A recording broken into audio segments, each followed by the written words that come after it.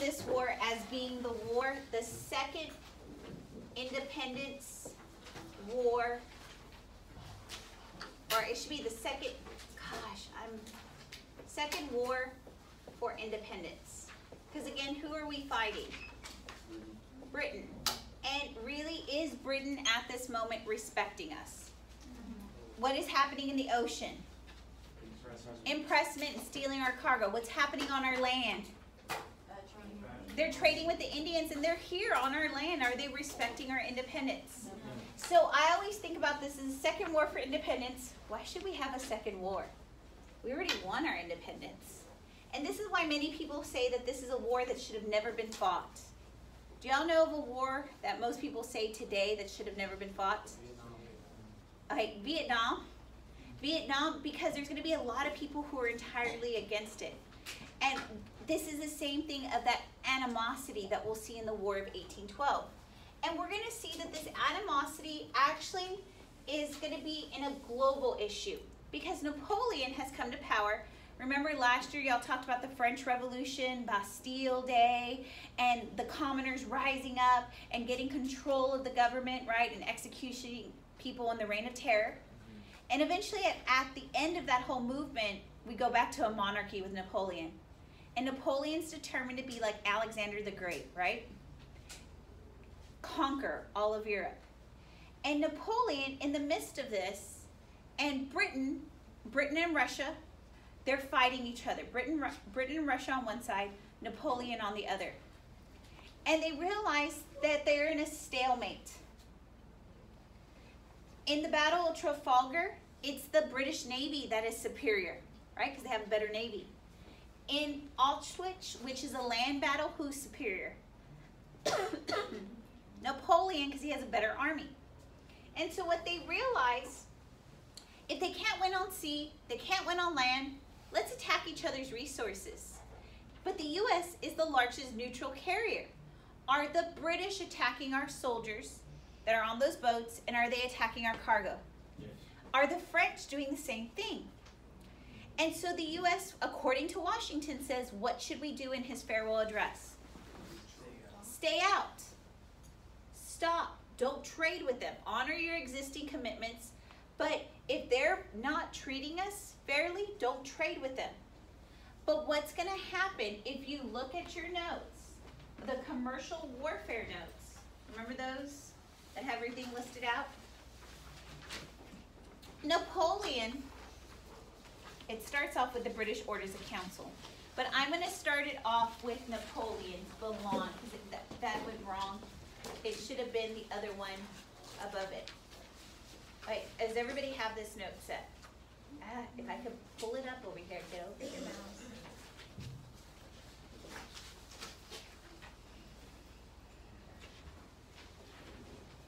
Okay. What's going to happen is they're going to track the trade. So Napoleon's Berlin Decree, he says, no vessel coming from or touching a British port shall be received in any European port of France or her allies. So if the Americans went to Britain first, okay, and then they went to France, would they be able to trade? No. Is France respecting the independence and neutrality of the U.S.? So in reaction to this, they said no vessel can touch where? And be received in Europe. So this is going to result in the British coming in and putting the British Orders of Council, which is number 14 on your study guide. The British Orders of Council is going to say all vessels trading to or from enemy ports. What are enemy ports? Who would be the enemy?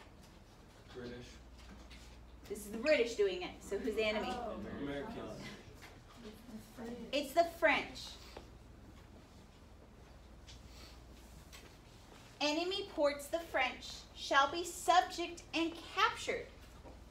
What's a word we know for capture? Impressment. But unless, so if you go trade with the French, you're going to be captured. Here's the but, right? But if they first put in at a British port, pay a fee. What what should this bring up in your mind? Pay a fee. Tax. Ooh, is that a nice word in America at this time? No, because it brings up memories of what? The Revolution. If they pay a tax, they will obtain a certificate that they could go there. So are both of these guys trying to control our commerce? So looking at this, Napoleon says we can't trade with who? British. The British say we can't trade with? Unless we go and pay a fee. And this is going to bring up resentments amongst the Americans because we're going to remember what? The Revolution. So Napoleon's going to come out with his own other decree called the Milan Decree to rebuttal this. He's going to say any vessel submitting to a search, if you submit to a search by the English ship and you pay this fee to the English government, you're now considered an English vessel and you'll be liable to seizure. So even if we were trying to follow everybody's rules and we went to Britain, pay the fee, then went to France, what's going to happen to us? We're going to get seized. If we go to France, who's going to seize us? The British. So looking at this, is there any way for the U.S. to neutrally trade with anybody? Okay. Do you see how we're getting in a pickle now? Even if we try to go to Portugal, what's going to happen to us? We're going to get seized by the British. Even if we go to Australia with our boat, which is a British colony, what's going to happen to us? We're going to get seized. So no matter what, are the waters safe? No. Okay, but who's the bigger threat here? Is it the French that are the bigger threat, or is it the British? British. Why do y'all say the British are a bigger threat? They have a bigger navy. They have more boats, right? They're the biggest trader. And so what we're going to do is we're going to go back to the other note set and look why the British are the bigger of the issue. So the British, they seize more American ships because they have a bigger what? Navy. The next issue deals with the Chesapeake affair. So where do you think, what body of water is this happening? Chesapeake Bay, which is between Virginia and Maryland. I don't know if y'all know about the rule of international waters. Any of you ever been on a cruise? A couple people. Y'all know when you're on a cruise, anywhere within 10 miles of a country, their rules follow. Once that cruise gets out 10 miles, they sound a horn, and all of a sudden, all the drink stations open up. All the duty-free stuff that you could buy tax-free opens up. And all the fun commences because are there any rules 10 miles out? No. No. Okay. So in the Chesapeake affair, do you think we're 10 miles out or 10 miles within our borders? 10 miles. And so within those borders, should anybody be attacking the U.S.? No. They attack because they say on this boat there's how many sailors? 4. Who are what? Americans or British? British. And the guy says, bring them in. Do they give him over? No. So he gets upset and they fire on their boat, right? Should we have been fired within our boundaries? No. No. They needed to respect our laws. They weren't respecting it. And so this is going to flare up people saying, do the British respect us? They're still on our land. They're still on our waters disrespecting. The next thing is the British are helping the Native Americans by trading what with them?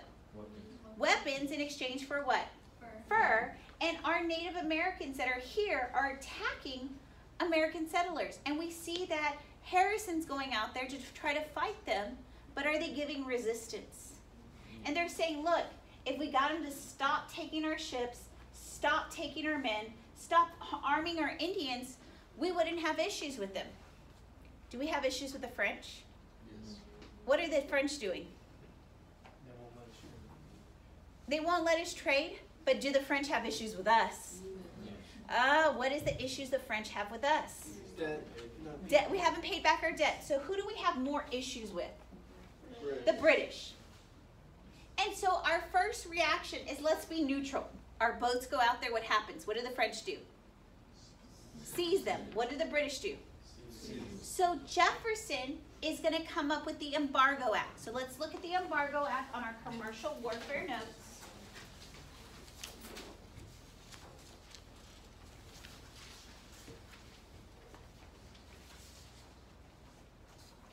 Hey, the U.S. Embargo Act.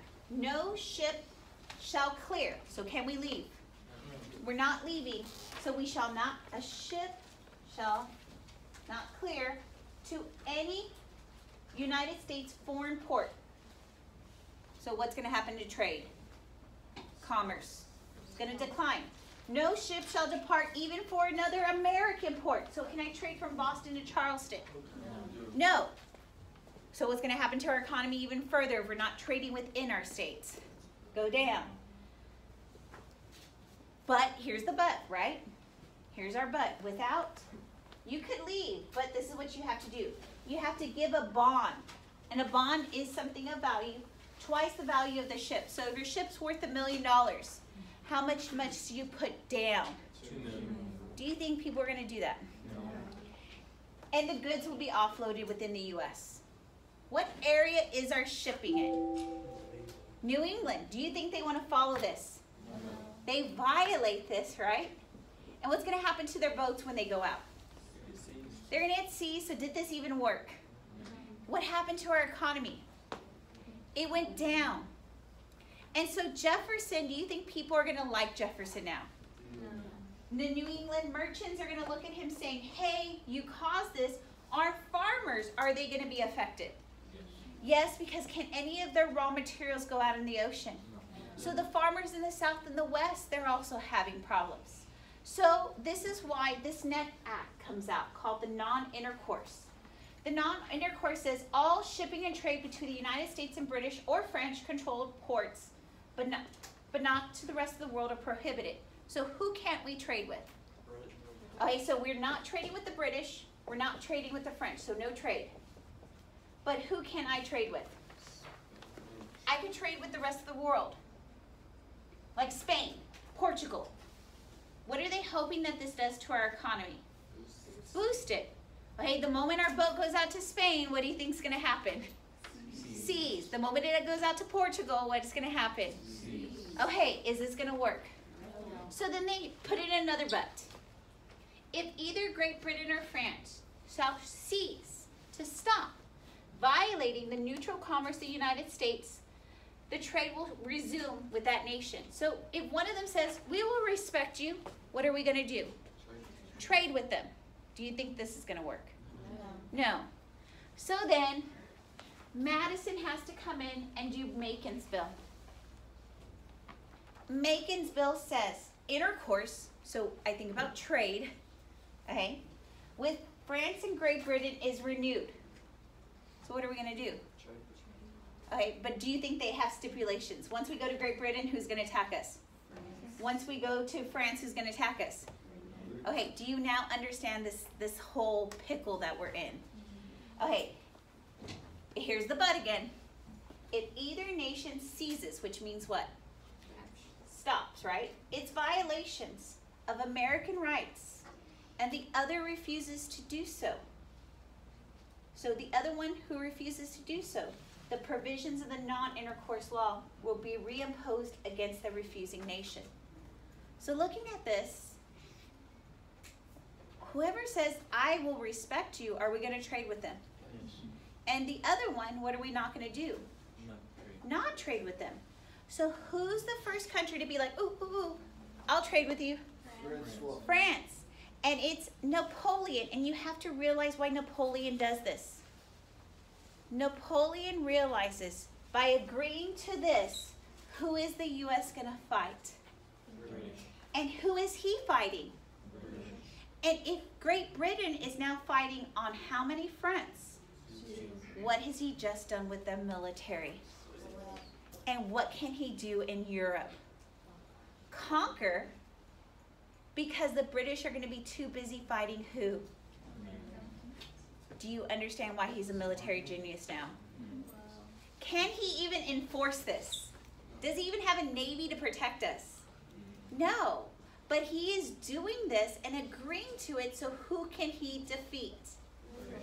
Do you think the British are even going to catch this? No.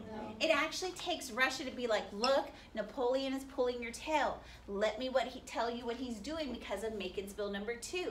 And once the British realize, do you think they're going to try to stop fighting the United States? And until Russia tells them that, that's when the fighting stops in the War of 1812. Okay, do y'all now, has the confusion from the study gone away now? Yes. Does it make sense? The U.S. is getting attacked because what are we doing with both nations? Trading. Did the U.S. even listen to Washington's foreign policy address about don't get entangling alliances? Isn't this exemplifying us getting in trouble? Okay, y'all understand it? I haven't lost y'all? You've been found now? Good. Okay, so let's look at our notes. Do y'all understand each one of these acts now? Embargo, are we trading with anybody? No. Non-intercourse, who are the 2 ones we're not trading with? Britain and France. Macon's Bill, who are we trading with? France, and Napoleon only does it so Britain can fight how many? 2 people, and so Napoleon can now what? Conquer. So the war hawks, these are people who are from the South and the West. What party are they from? Democratic Republicans. And what they do is, remember, they've heard all their stories of their dads whooping the British in the American Revolution War, and their dads are being all proud and boastful, showing them their American Revolutionary ring. I don't know, I'm just making that up. They want to be able to go in and push the British around, saying you need to respect us on the seas, on our land, and in trade. The other thing is we want open seas, because what issues happening on the seas again with our men? Impressment, and then they're seizing our cargo. We look at additional land. When I think about those Indians, are the Indians allowing us to have that additional land? No, because what are they armed with? Weapons, and who's giving them those weapons? The other thing is we look at another place. Canada. That maybe if we fight the British this time and we obtain Canada, Canada could come into the Union. What type of states would Canada be? And I know we always think about it just frosted over and icy, but eventually in the summer, Canada becomes what? Agricultural land. So what type of land, what type of states would we add in? Federalist or Democratic Republicans? Democratic Republicans. And so they're looking at this, wow, we get our lands from the Indians, we get Canada, we get impressment to stop, and we show them who's boss. These are the reasons, the motivations for war, which is on 20, the second part. So our Federalists are really looking at this war saying, no, we're not prepared. What did Jefferson do with the military from our notes? He decreased it, right? The mosquito fleet, right? Is that going to be helpful in war? Okay, unless they were real mosquitoes that could transfer disease and just kill everybody. Okay, the French also violated our neutrality. What were they doing? Huh? Seizing our ships, seizing our men, seizing our cargo. And New England says, this is not fair. Why are we attacking the British? They're our friends. So do we have a divisional war? The South and the West want to go to war. New England doesn't want to. So America will go to war, and this is a very quick war. We try to obtain Canada, but the Canadians fight back. And this is the one time that the Canadians are really successful. Just remind me, I have a little video on Canada attacking us. The other thing is we have a naval war, and we realize from the Chesapeake affair what happened to our boat. It was bombed, and it probably sank because it wasn't protected. So our boats, we're going to put iron sides on it. By putting iron sides, what's going to happen? It protects it from those cannons, and we can ram boats too. Our current Washington that we know today is not the Washington of this time. Washington is burned to the ground by the Canadians and the British soldiers who come in. You probably know this next one, of Fort McHenry. You all know the Star-Spangled Banner, right? Yeah. I don't sing well, but there's a part of the Star-Spangled Banner that says, the rockets red glare, the bombs bursting in air. Y'all know that part? Mm-hmm. Okay. And he went to sleep on the boat, right? And then he wakes up the next day, and what does he see? The flag, the smoke, and then he sees the flag still there. And that's the Battle of Fort McHenry we did not put down. And this is where we get the Star Spangled Banner from. Okay? Is it evenly divided, this war? Well, the British could possibly win, right? But who's going to warn the British? The Russia, right? Russia's going to come in and say, look, we're fighting Napoleon and taking the grunt of this war. And you're busy fighting over there the Americans, and is that even important? No, they're saying Napoleon is bamboozling you. Stop this war, or we're going to let him take over Britain. Do they need to stop the war? This is why the Treaty of Ghent comes out.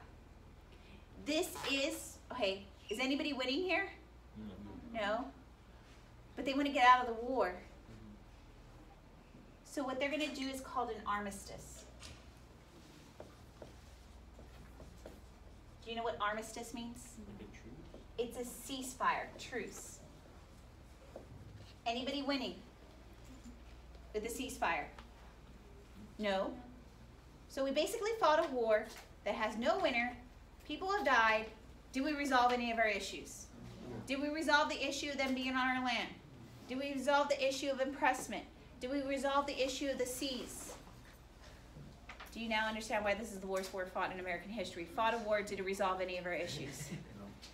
The next thing that happens is, and this happens on Christmas, no one has gotten information, smoke signals, anything to Andrew Jackson out of New Orleans.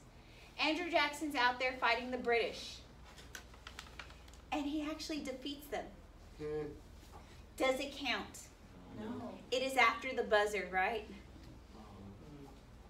But Americans are like, yeah, in the background, we won.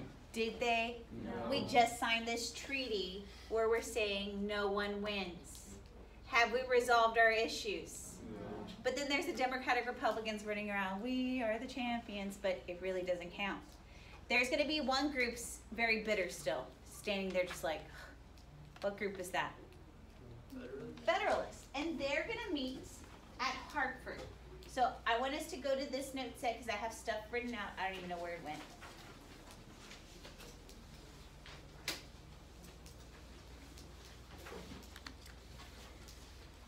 These Federalists are very upset. They're like, we fought a war, and did we resolve any issues? No. Did we kill some people of our own? Do we have debt now? So these guys, and I want you to tell me the Federalist beliefs. What type of government do they believe in? They believe in a strong, central government. Okay. Do they want it to be clothed with all its powers and needs? Yes. Okay. Do they believe strict or loose? Loose. Okay, so loose interpretation. Okay. States' rights or no states' rights? No states' rights.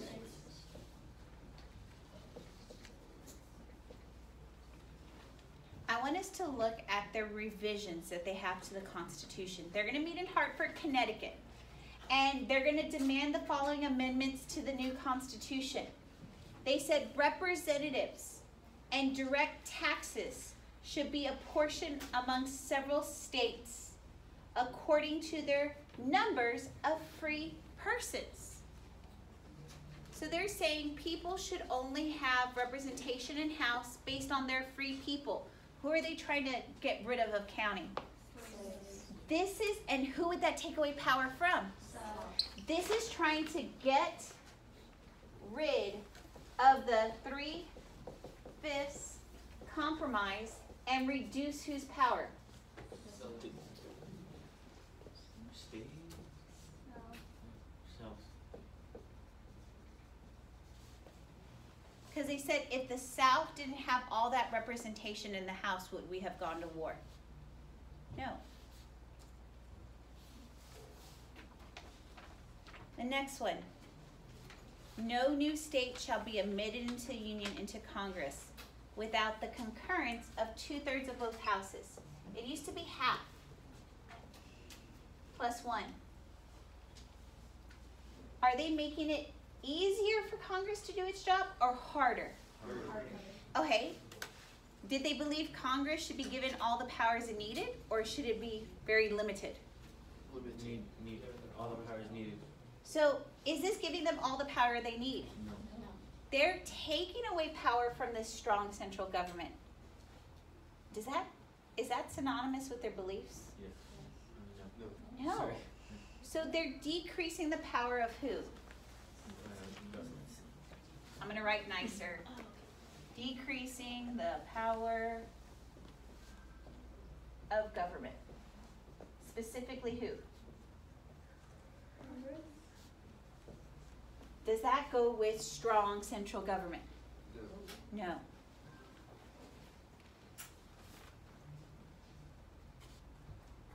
Congress shall have no power to lay in an embargo. Okay, what are they salty about here? The embargo. So if Congress doesn't have any power to do this, are they giving Congress more power, or are they decreasing the power? Decreasing. Does that go with their ideals of strong central government? No. Next one. Congress shall have not have power without the concurrence of 2/3. So does 2/3 make it easier or harder? Harder. Of both houses to indirect the commercial intercourse between the United States and any foreign nation. So what are they salty about this commercial intercourse? Non-intercourse Makin's bill. Are they making Congress power easier to do their stuff, or are they decreasing their power? Decreasing powers. So same argument right here. Next one. Congress shall not make or declare war. Okay, what are they upset about? War of 1812, or authorize acts of hostility against any foreign nation without the concurrence of 2/3 of both houses, except if such acts and hostilities in defense of the territories of the United States would actually be invaded. So are they giving Congress more power, or taking it away? Taking away power. Does that go with this? No. What is that called when they believe this and then they go against it over here? Contradict or hypocrite. Do y'all like listening to hypocrites? No. So everybody's like, hooray, we won the Battle of New Orleans, and here come the hypocrites. Debbie Downer saying, look, we're just going to take power from Congress. We're going to go against our beliefs. Why do you think they have to go against their beliefs? Are they popular, or are they the smaller force? All right, let's look at the next one. No person who shall be hereafter naturalized. Who gets naturalized? What group of people gets naturalized? Immigrants. Shall be eligible to be member of the Senate or the House. Okay, most immigrants, what party are they going to go to? So they said those people, those immigrants, cannot be people in the House, or can they hold any civil office under the authority of the United States? So basically, who are they trying to keep out of power? Democratic Republicans. The same person shall not be elected to the United States a second time, nor shall the president be elected from the same state in 2 terms of succession. They're trying to limit the presidency, right, to how many terms? 2 or 1. Okay. And then from the same state. Think about the Virginia dynasty. Jefferson, Madison, Monroe, all from Virginia. What party are they from? Whose power are they trying to limit right here? They're trying to limit the control of the Democratic Republicans. Haven't the Federalists done this before in the French, that undeclared war between the French and the Americans? Y'all remember the Alien and Sedition Act? This is just a repeat of what they were doing before. But do you think anybody's going to listen to them? Because we're like, hooray, we won in New Orleans, even though it counted. And now they're coming with all these corrections and revisements. Does anybody want to listen to them? And the Federalist Party will die. This convention leads, just put the Federalists die. They died. They're done. How many parties do we have now? Sorry, it's just like omniscient cop going by. They have one party. We're going to enter an era called the era of good feelings, because it's good feelings, because how many parties do we have? One. This is how you kill a party. Go against your beliefs. Okay, and y'all see that with your friends, right? They go against their beliefs and you're just like, Hey, do you understand this war a little bit better now? Okay, what we're gonna do now is you picked up another sheet. It kind of looks like the Jefferson sheet, right? It's a chart. We are gonna look at events that happened after this war and determine if it's nationalism or sectionalism.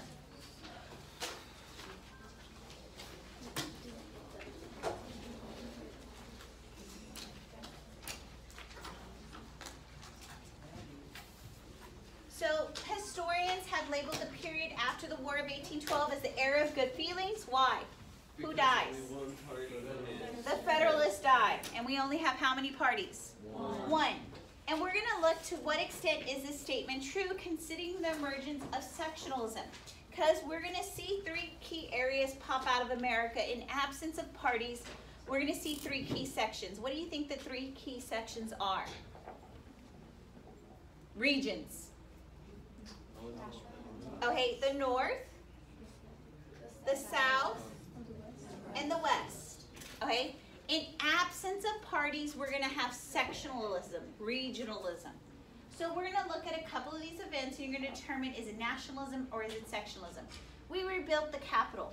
During the War of 1812, which the United States and Great Britain, the foremost military power, fought to a draw, inspired an outburst of nationalistic pride.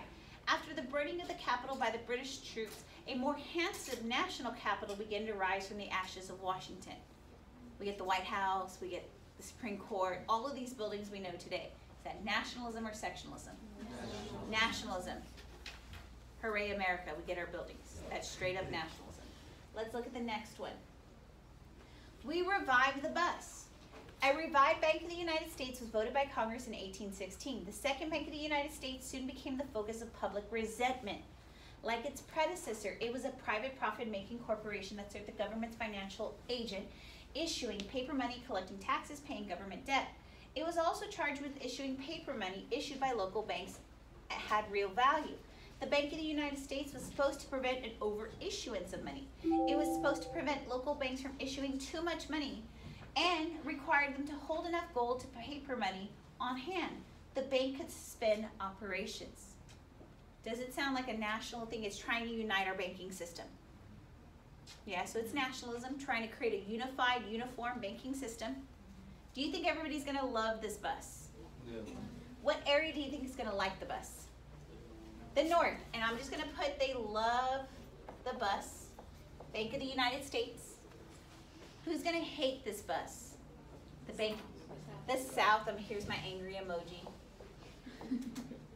And the West, they're not going to like the bus. Huh? So it's sectionalism too. Many people think that the Civil War comes out of slavery. But now can I look at other issues causing the Civil War? Prior to 1860, this bus that's going to be kept around is going to create sectionalism. And when I divide the Civil War up, don't we see this Southwest contingency and Northwest contingency? We are basically going to start the Civil War from issues that happened after the War of 1812. And we'll see it more and more because I'm going to add more onto what they love and what they hate. The Warhawks. Do y'all remember what regions they were from? South and West. Do we have sectionalism? Yes. Yes, because who's not going to like the War of 1812? The North, because who do they say we should also go to war against? British. The British. So it's sectionalism.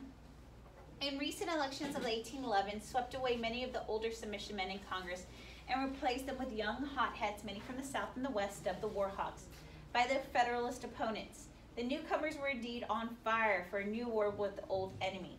The Warhawks were weary of hearing how their fathers had whipped the British single-handedly, and they detested the manhandling of American sailors and how the European laws had damned the flow of the American trade. The Warhawks yearned to wipe out the renewed Indian threat and to the pioneer settlers who were streaming into the Trans-Atlantic wilderness. So who really is going to be part of the Warhawks? Who's against them? Do I have sectionalism? Even though this war was supposed to be nationalistic, was it really nationalistic? Okay, let's look at our next one. The Star Spangled Banner. On a rainy day of September 13, 1814, the British sent down a pour of shells and rockets on Fort McHenry. Francis Scott Key was aboard a ship in the Chesapeake and witnessed the attack. But when the dawn arrived and the smoke had passed, he saw the American flag over the fort, announcing an American victory. He then put his thoughts together and used a popular English tune, and the song became known as the Star Spangled Banner. Nationalism or sectionalism? Nationalism. Huh?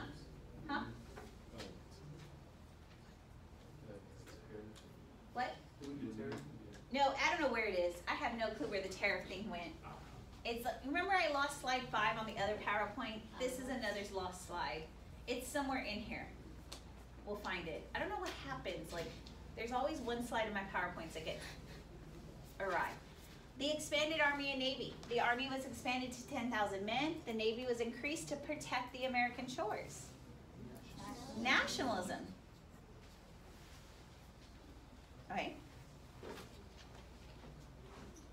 The Western expansion. The onward march to the west continued. 9 of the frontier states had joined the original 13 between 1791 and 1819, with an eye on preserving the north-south sectional balance. Most of these states had been admitted alternately, free or slaves.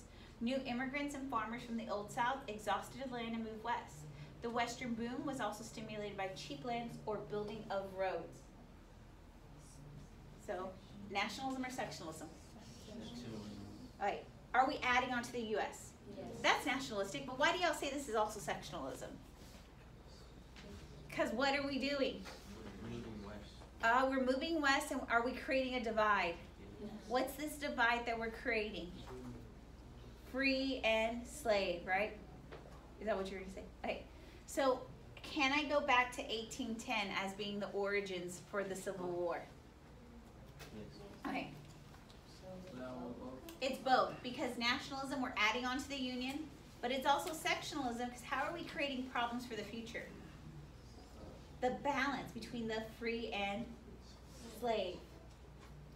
The Navy defeated the pirates of North Africa. The Navy further covered itself with glory in 1815 when it administered a thorough beating to the botanical plunders of North Africa. Nationalism, we're defending our honor for trade, right? The Panic of 1819. Much of the good feelings went out in 1819 when the paralyzing economic panic descended. It brought deflation, depression, bankruptcies, bank failure, unemployment, soup kitchens, overcrowded pest houses known as debtors' prisons. It was the first national panic since Washington took office. Many factors contributed to the catastrophe in 1819, but a large problem was the over-speculation of frontier lands. The West was hardest hit because many of the branches of the Bank of the United States had invested in buying frontier lands. The banks foreclosed on mortgages on countless farms. In the eyes of the Western debtor, the nationalist Bank of the United States soon became a financial devil. Angry emoji face. Nationalism or sectionalism? Because who are they going to blame that this panic was started by? The West. And is the North going to like the West? No, they're going to be very upset. So the West started this because they were trying to make the Western frontiers like Las Vegas. People go to Las Vegas to do what? Gamble to make money. And they're gambling on this land that they buy it cheap, they could sell it what? Expensive. And were they able to? When they couldn't sell that land, could they pay back the bank? No, and that's why they're upset with the bank. So are people going to be upset? Sorry, there is a message and I just need to flip it up so it can record us. Okay. Alright. Henry Clay's American system. The American system began with a strong banking system. Who's going to be upset? West and the South, which could provide easy and abundant credit. Who's going to be happy with the easy and abundant credit? The North. Clay also advocated for a protective tariff in which the Eastern manufacturers would flourish. So who's going to be upset with the tariff? Who's going to be upset with the tariff? Who's going to like the tariff? Revenues gushing from the tariff would provide funds for networks of roads and canals. These new arteries of transportation would flow foodstuff and raw materials from the south to the west and the north to the east. In exchange, a stream of manufactured goods would flow in return direction, knitting the country together economically and politically. So who should be happy about the roads? Everyone. Except the roads and canals only connect this area. They said that the South can use boats. So who's going to hate the roads and canals? South's just bitter. Okay. North is making the South bitter. The West, are they going to like it? Yes. The North also realizes they kind of are like, I don't even know how to say in, I know más o menos in Spanish. Like, they're like iffy on the roads and canals because the roads and canals, they send their manufactured goods out, but do they also lose people here? So they're iffy on this because they lose people, but sell items. Right? Who's just really in love with these roads and canals? The West. Are we having sectionalism? Yes. Tariff. Oh, we already know this one. Who's going to love the tariff? North. The North. Who's not going to like the tariff? Left. Or south. South and West. nationalism or sectionalism. But it was to protect our American industries by American. Is it also nationalism? Yes. Yes, to protect our industries. And you probably hear this with Trump. Oh, this is the one that we're missing on the front side, right? You probably hear this with Trump. We're going to put tariffs to protect our nation from foreign goods, right? It's a very nationalistic thing. Let's do one more. Oh, wait. Building of roads and canals. Nationalism or sectionalism? Huh? You say both? It's supposed to bring our country together economically? Gosh, you got out of order. Sorry. Okay, roads and canals. It's supposed to be nationalistic. It's going to bring our nation together economically, right? But did everybody like the roads? No. Who doesn't like the roads? South. Who loves the roads? West. Who's iffy about them? North. Because it drains their population, but it also brings them what? Money. Money, sells. It's both.